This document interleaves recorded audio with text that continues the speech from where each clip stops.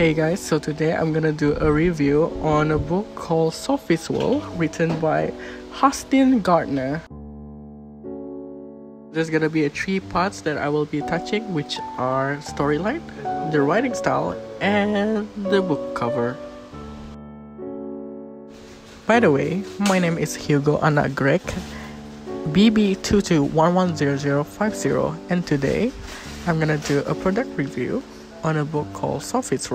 So actually this book, I bought it back when I was 16, but then I forgot about it. It was left up my shelf. Then I saw it one day and I decided, hey, maybe I should bring it to Sabah and read it.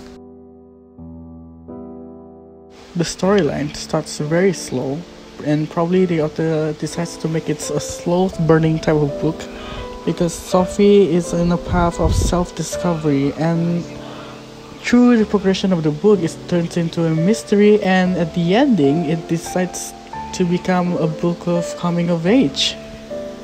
But overall, for me the storyline is like 7 out of 10 because of the slow progression of the book.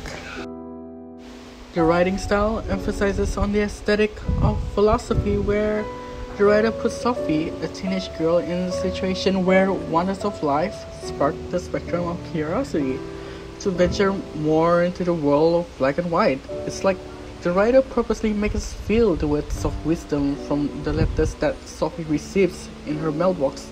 Safe to say that this book is like a love letter for readers that are into philosophy. It touches on the aspect of coming of age without asserting any romance features to it. It's more of self-discovery and character building.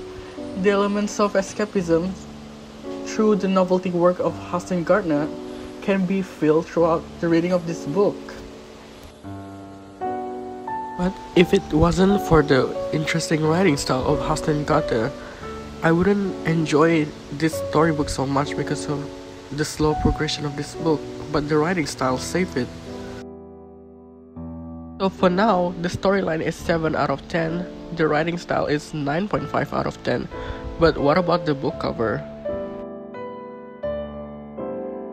The book cover has doodle type of art. I may need to read a bit of the book content to actually know what the book is about, because the cover doesn't represent the content of the book, but it isn't a pain in the eye to look at. But I understand the book cover looks like so because it fits with the standard aesthetic modern look, so for me it's 8 out of 10. That's all from me. Thanks for watching.